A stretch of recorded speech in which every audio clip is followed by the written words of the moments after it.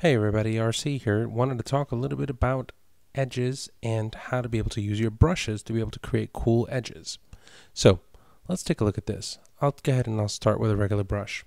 I want to be able to set up the document first. So what I'm going to do is I'm going to double click to unlock this, and I'll just go ahead and I'll call this shoes.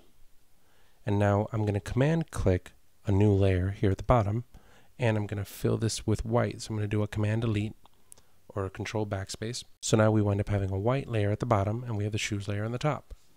Now, normally when you wind up using a mask, you wind up just kind of painting in with a soft brush, or you try to find some sort of specific effect to be able to kind of cut the edges of this out.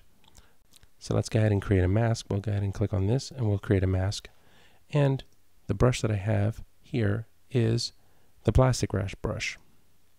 Now, normally when people wind up doing stuff is they wind up just clicking on the very edges of this and kind of bringing this down.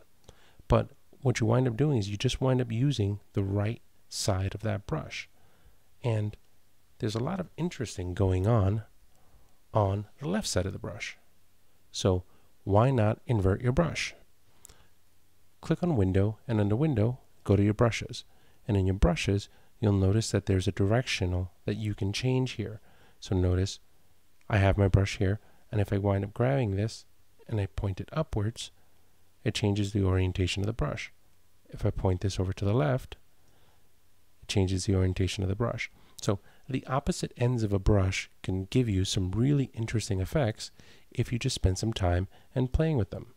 So now, by switching this across and alternating these, you can actually wind up creating some really interesting effects.